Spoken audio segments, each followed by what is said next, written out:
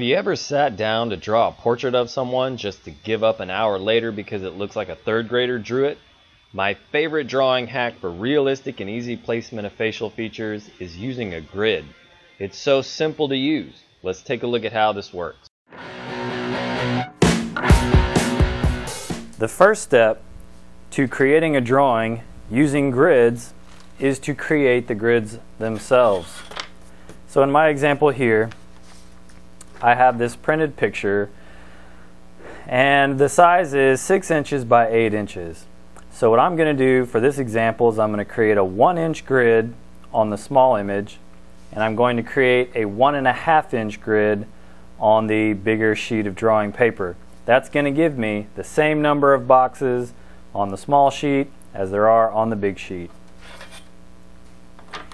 When you grid the small paper, your printed image, you want to use black Sharpie or micron pen or something dark, or you won't be able to see it.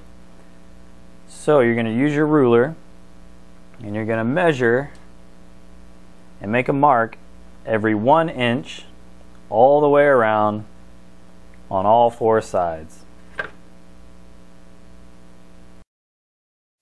If you don't measure and make a mark on all 4 sides, your lines will be crooked. You need those 2 marks on each edge to draw straight lines. So now what you're going to do is match up each mark on the left and the right, use your ruler, and draw perfectly straight lines, both vertically and horizontally. So now I have vertical and horizontal lines every 1 inch.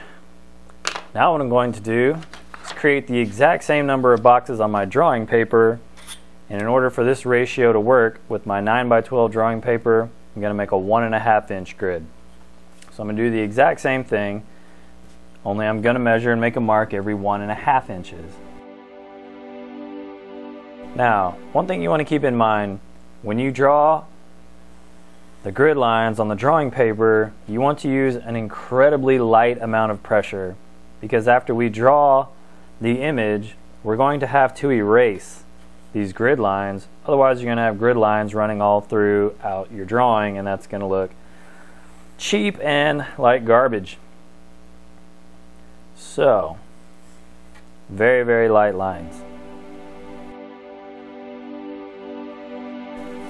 And then the last thing you want to do is actually number each box across the top and across the edge vertically. So I've got 1 through 6 and 1 through 8. I'm going to do the exact same thing on my drawing paper. Very lightly number. This will make it easier when you're drawing to line up or match up the boxes to where you are in the drawing process. Step number 2. Step number 2 is to now use your grid lines to draw the image on your drawing paper. Where the image lines cross the smaller grid, they're going to cross your larger grid in the exact same place, only it will be proportionately bigger. So you just kind of have to pick a place to start. I'm drawing upside down right now, which is a little tricky, but not too bad. So let's say I want to start where this neck is here. I'm going to just use my grid lines. And I'm going to try to draw as accurately as possible, nice and slow.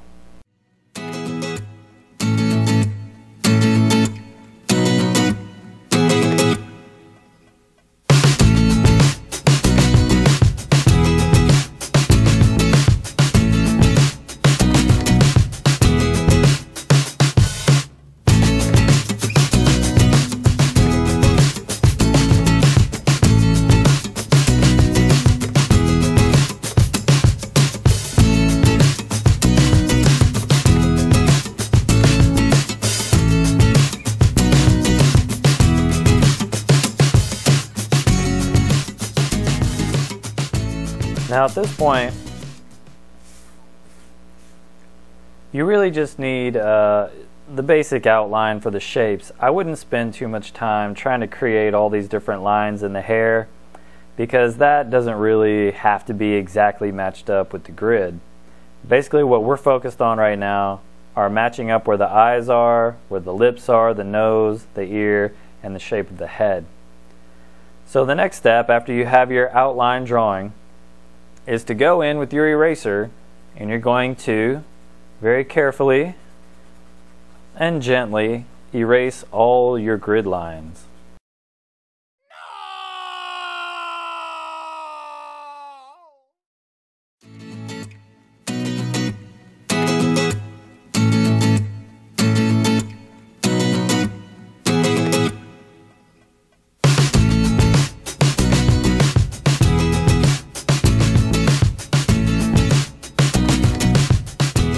So as you can see, in a relatively short amount of time, you can get a very, very accurate outline drawing of facial features.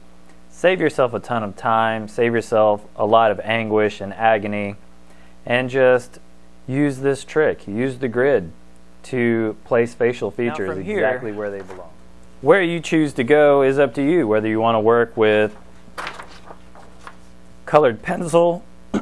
This is that same face, and this is actually a face with the same face reversed, and this is done in colored pencil. You could use oil pastel, you could use paint, you could use watercolor, pen and ink, use whatever medium you love to work with, and you can see how accurate and how detailed and how quickly you can get facial features placed so that your portraits look so much better.